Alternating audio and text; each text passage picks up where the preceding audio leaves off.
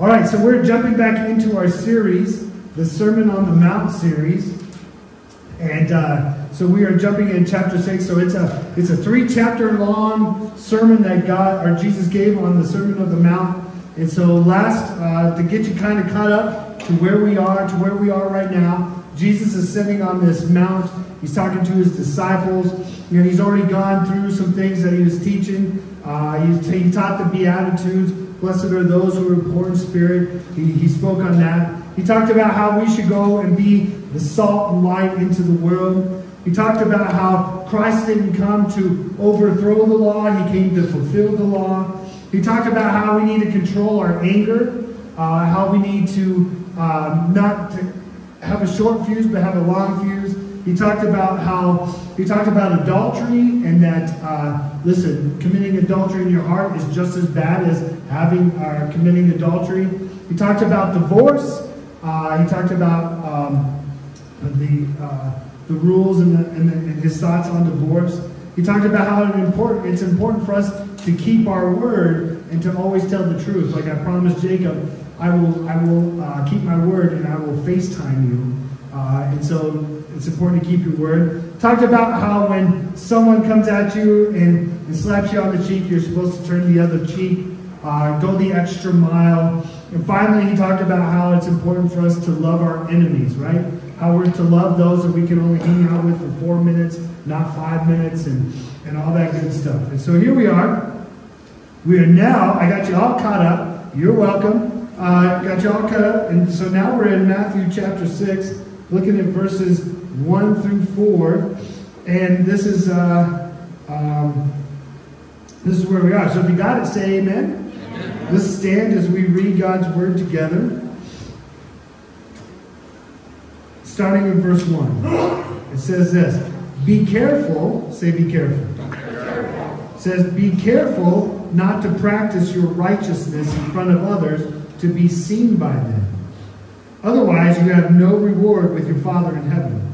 So whenever you give to the poor, don't sound a trumpet before you, as the hypocrites do in the synagogues and on the streets to be applauded by people. Truly, I tell you, they have their reward. But when you give to the poor, don't let your left hand know what your right hand is doing, so that your giving may be in secret. And your Father who sees in secret will reward you. My sermon title today is called Quietly Making Noise. Say quietly making noise. Quietly making noise. I know, it's a deep title, isn't it? Heavenly Father, you are good.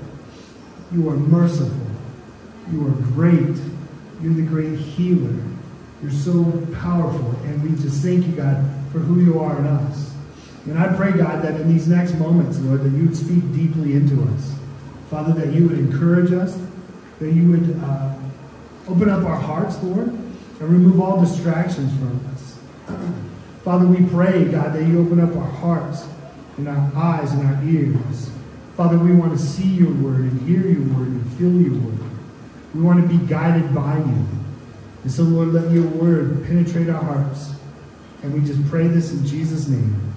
Amen. Have a seat. Have a seat. Quietly making noise. We live in a selfie, Facebook, Instagram, Snapchat, tweeting world, don't we? We constantly put these things up on our posts. Like, we want to catch up and see what everyone is doing, or maybe should not be doing. Right? Whatever you post on social media, people are going to see it. People are going to hear what you put on videos and this and that and the other. It's just the world that we live in now. We live in a social media world, don't we? And Jesus here talks about, what are your motives? What are your motives when you are putting these things up on Facebook? What are your motives when you do good things in front of people? Are we doing it to receive praise from those who see you? Are we doing it to build up our own ego? Do we only do it when we know someone is watching? When I mean do it, are we only doing the right thing and a good thing so people can see us and know that they're watching us? So are we only doing it at that time? Jesus breaks that down for us social media world living people. Jesus breaks that down for us. And he says this, so I'm going to break down the verses that we just had right now. And so he says this in Matthew 6, verse 1. He says this. He says, be careful. Say, be careful. Be careful. He says, be careful not to practice your righteousness in front of others to be seen. I want to say that again. I want that to sink in for a minute. He says, be careful not to practice your righteousness in front of others to be seen by them. Otherwise, you have no reward with your Father in heaven. So the word righteousness means this. It means goodness. It means worthiness. It means high-mindedness. Be careful not to practice your goodness in front of others to be seen by them. Be careful not to practice your worthiness in front of others to be seen by them. Be careful not to practice your high-mindedness in front of others to be seen by them. Right? When we do that, when we practice our righteousness in front of people, we like to hear that. We're like, someone would say, hey, you're doing a good job. Or, you're one amazing person. You're like, I know. Calm down. I know it. I am a man. Thank you. All right. Thank you.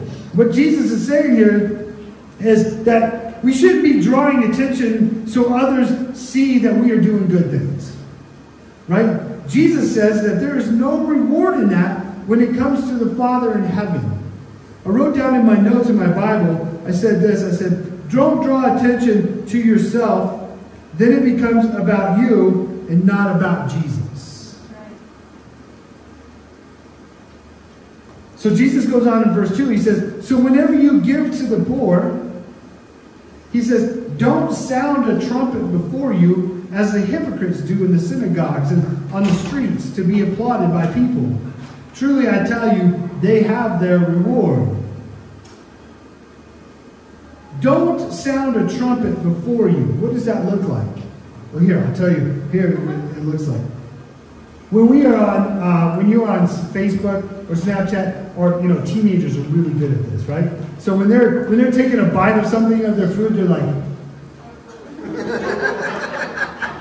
you know what I'm saying? Tell me you don't see it. Or they do those crazy poses.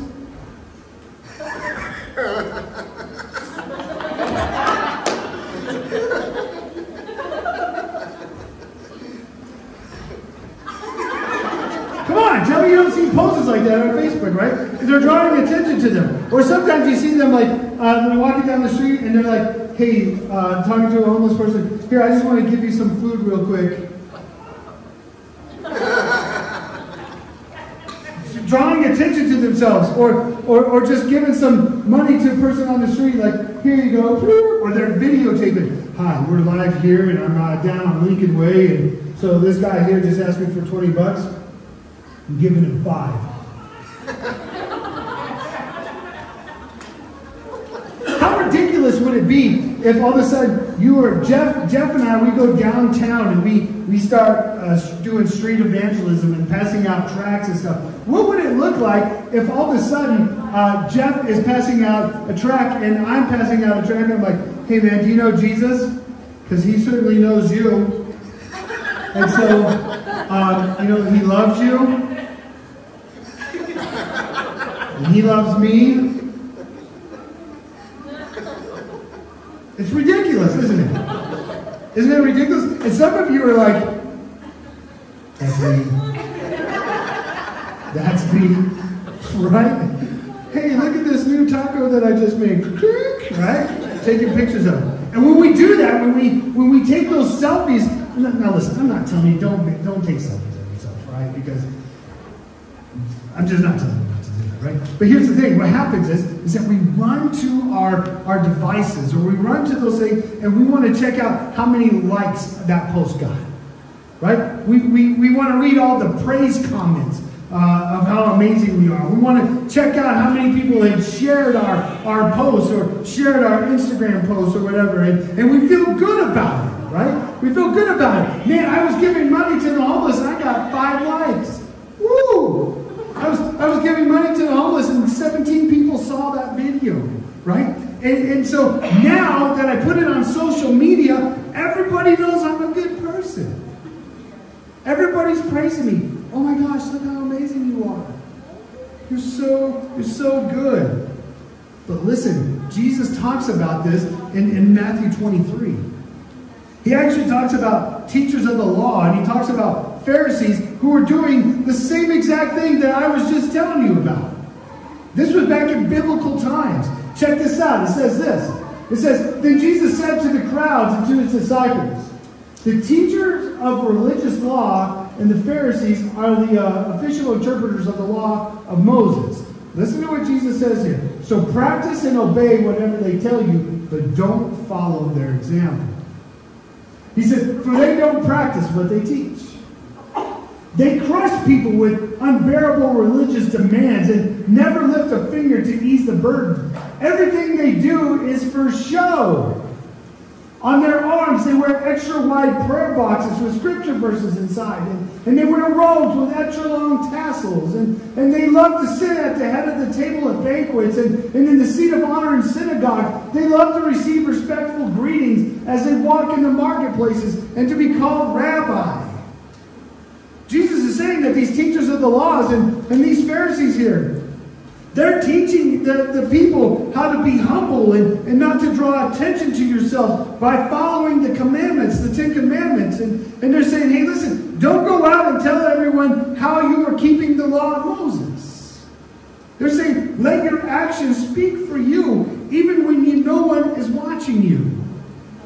They said, you are quietly making noise. But here's the flip side. These Pharisees, these teachers of the laws who are saying, don't draw attention, don't speak about the things you do. Here they are, they do exactly what opposite of what they're doing. And Jesus said, do what they teach, but not follow their example. You know what? They were so busy. They were so busy acting, being actors. They're so busy in saying, hey, look how holy I am. Right? They were so busy that even the clothes that they wore were extravagant. Extravagant clothes. Hi, we're live here on the red carpet, and here comes a teacher of the law and teachers of Pharisees. Hey, teacher of the law, tell us what you're wearing today. Well, today I'm wearing the fine Gucci camel hair with the nice leather tassels. Today, designed by my wife and Gucci and Versace and Ferrari and Lamborghini and all the E's out there.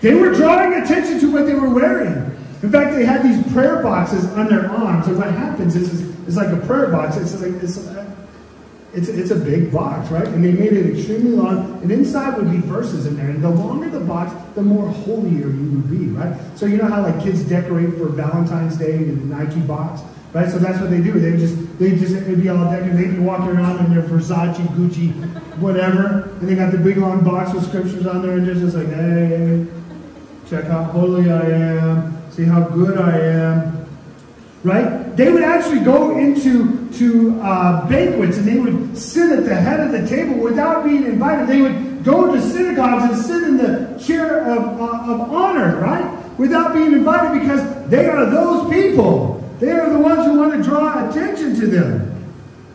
They would walk down the streets and they would be like they were in a parade. Good to see you, peasants and people.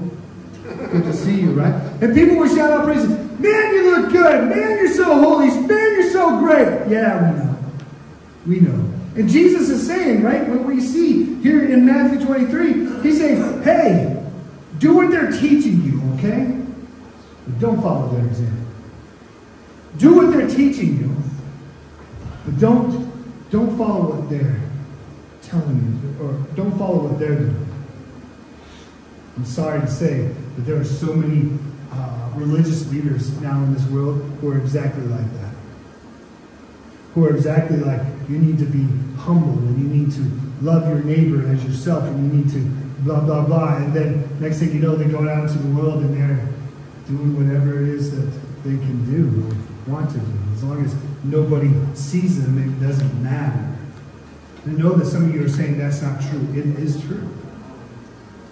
If I look at the word hypocrite, because Jesus calls these folks hypocrite, a great definition of hypocrite is called play actors. Play actors. So here's what's happening, a hypocrite, right? These teachers of the law, these Pharisees, right? So they give an external appearance of spirituality. On the outside, they're holy. But on the inside, on the internal part, it doesn't match the external part.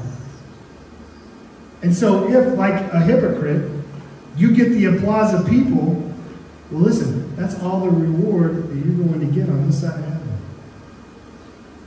My question is this: would I still do this if no one ever knew what I did?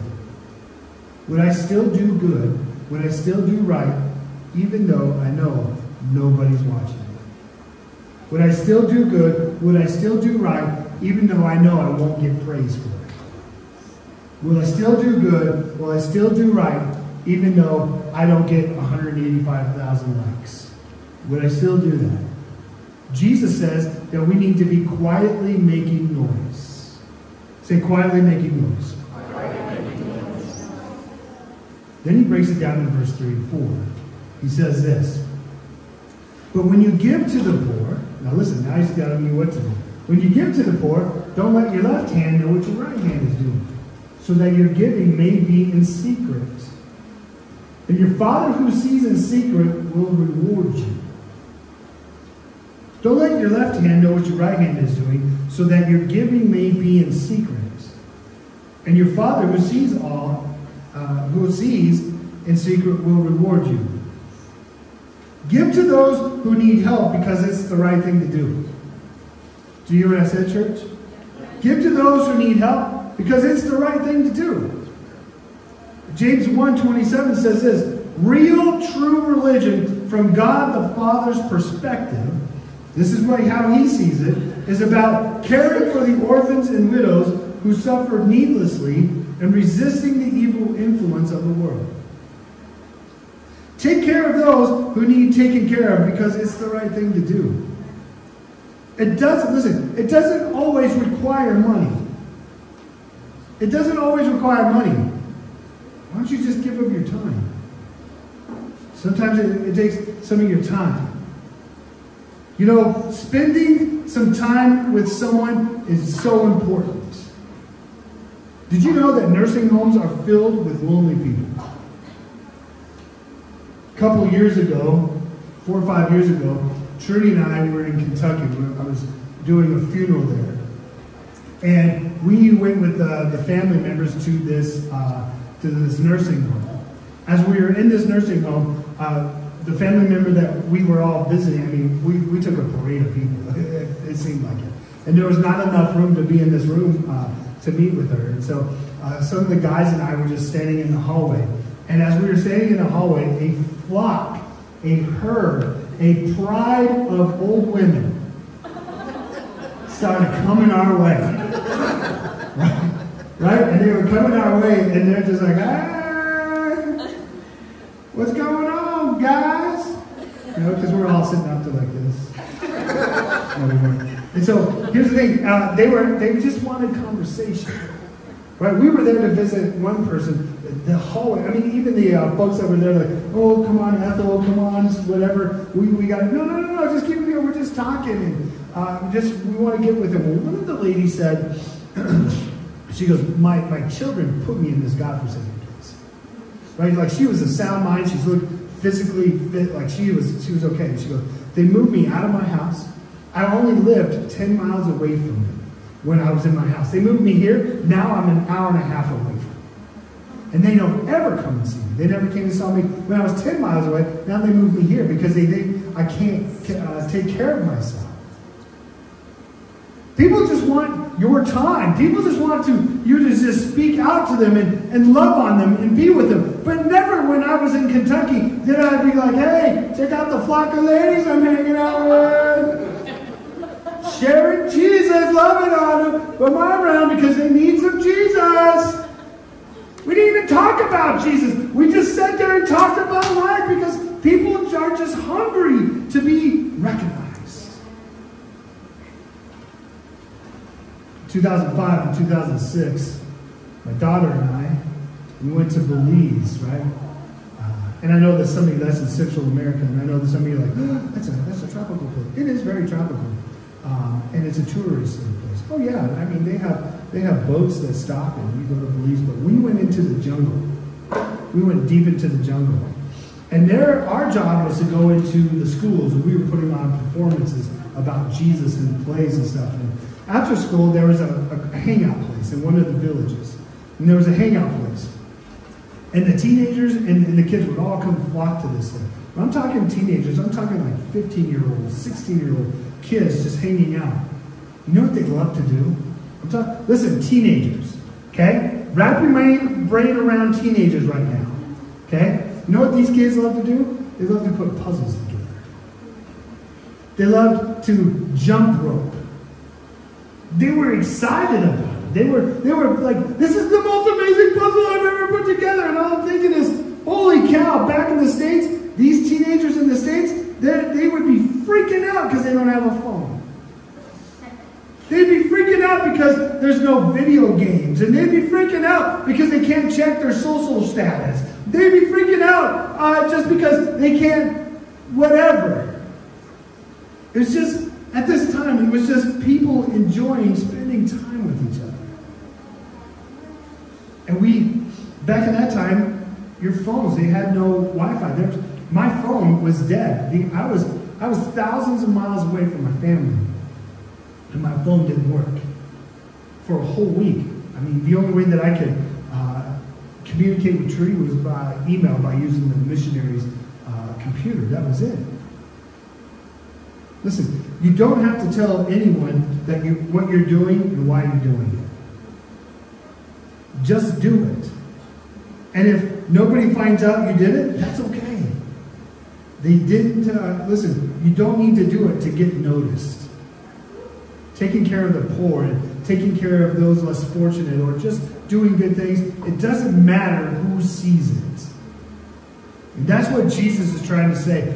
Don't do it because you want to get applause and praise and likes from somebody else. Just don't do it. At the other church, at the church I was pastoring before, I was always driving by Crow Creek. You guys know where Crow Creek is? You know where the Eagle's Nest is? Down there off of Lincoln Way, and I forget what the other street is, but Ames, right? Yeah.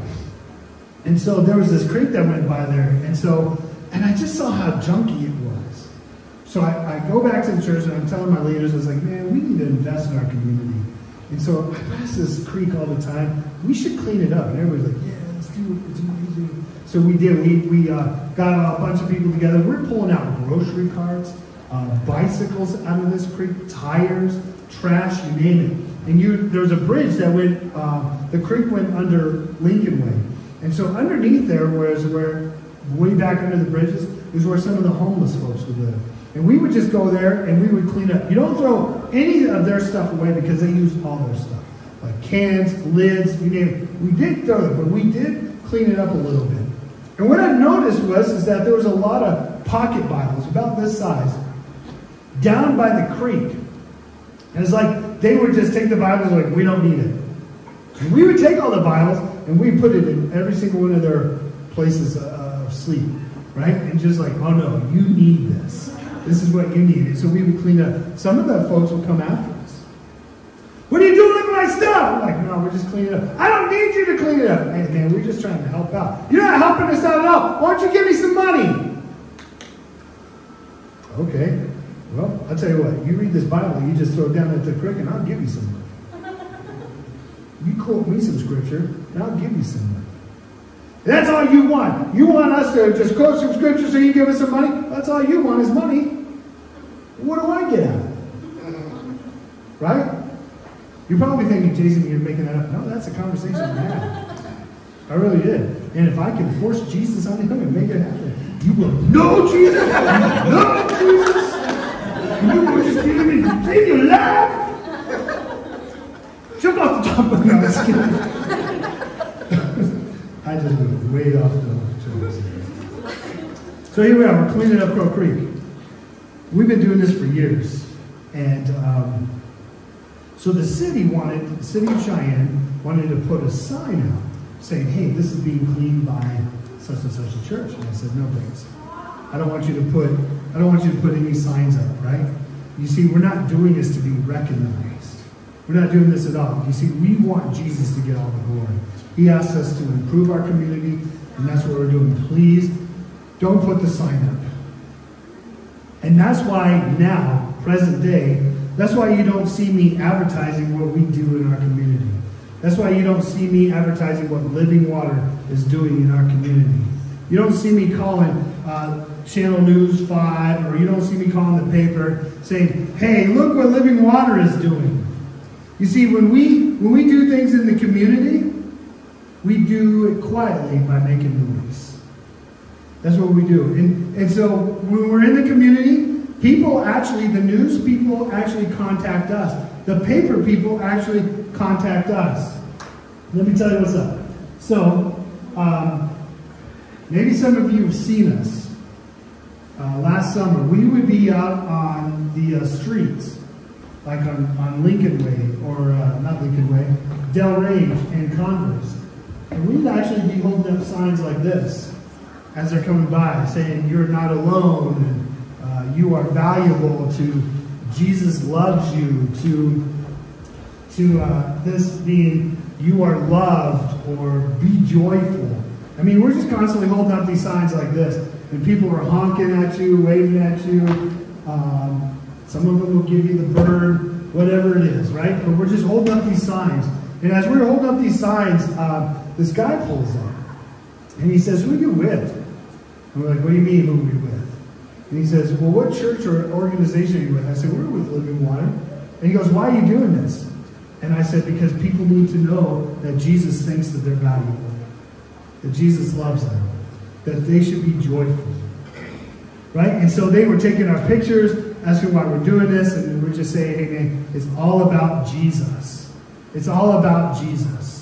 One of the things that I love doing is that when we give gifts to people in the community that we have never met, like this young mother who's going to receive this bassinet, this baby bassinet. The one thing that sometimes I get to meet him, sometimes I don't. But one of the things I love to do is that I'll say, hey, this is not a gift from Living Water. This is not a gift from Life Choice. This is a gift from Jesus, because he sees you, he knows your situation, and he loves you. So thank him, not us. Point to Jesus as many times as you possibly can, right? Because we want people to know that Jesus sees them, and he wants them to know that they're loved and important and valuable. We need to quietly make noise. Say, quietly make a noise. In Colossians 2, verse 23 says this, work willingly at whatever you do, as though you were working for the Lord rather than for people. Remember that the Lord will give you an inheritance as your reward, and that the master you are serving is Christ. Everything that we do should always point to Jesus. Amen? Amen. Like he should get all the glory. He should get all the likes. He should get all the heart emojis. He should get all the shared posts. Listen, you and I, we're not looking for the pat on the back. What we're doing is quietly making noise. Quietly making noise. And Jesus says, and your Father who sees in secret will reward you. Can I tell you something? The rewards from the Father are more than any likes that you will get. The rewards from the Father or more than how many shares you have on your Facebook, or how many comments are left on your post. The reward is the inheritance of heaven. You will receive the inheritance of heaven, and nothing on this side of heaven comes close to that. Quietly making noise. Say, quietly making noise. So when you do right, it doesn't matter who sees you. When you're doing right, you don't need to make sure that there's a crowd around you. When you're doing right, you don't need to make sure that everybody in the world gets to see it. When you're doing right, it's not about how you can pat yourself on the back. You see, it's when you're doing right, all the glory goes to Jesus. And how many times do we do right in our own home and there's nobody there? Whether it be hugging your child or comforting your wife or husband. Do you take a picture of that? Trudy just got mad at me today, but I told her I loved her. That's a daily thing. I'm just kidding. What's your motive? Jesus is saying, what's your motive? When you give to the poor, what's your motive?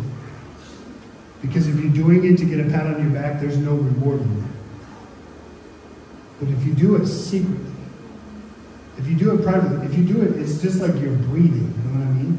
Me loving on people, me giving to folks, me just listening, me just praying. I don't need a crowd to say, well done. I'm just doing it because this is what I've been taught. It's how I've been raised. Not by my family, but by Jesus. He says, do it in honor of me. You got it, Lord. You got it, Lord. I wonder how many of us here right now are just saying, you know what?